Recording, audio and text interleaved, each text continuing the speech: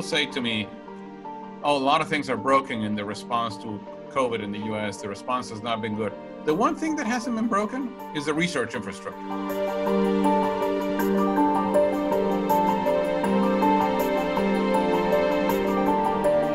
Phase one is the one where it's about safety and immunogenicity.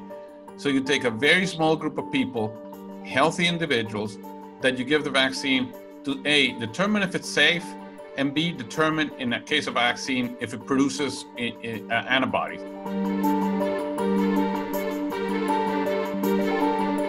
You try to define the maximum possible dose that is safe to produce a maximum antibody response. And for that, you go into different populations. You may take younger, older, especially older individuals because they don't respond as well.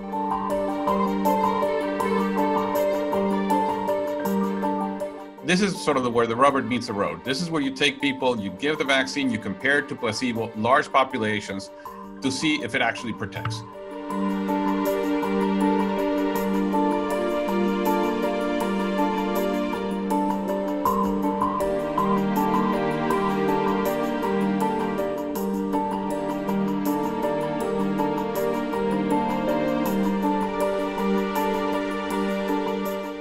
They're not skipping any stages. It's just being done at a very quick phase. It's just being done faster than it would normally be. The time from virus identification to the first injection in humans was 65 days.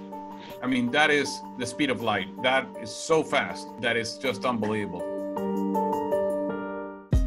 Hey, thanks for watching. If you like this video, check out these other videos from USA Today to stay up to date with all the latest news.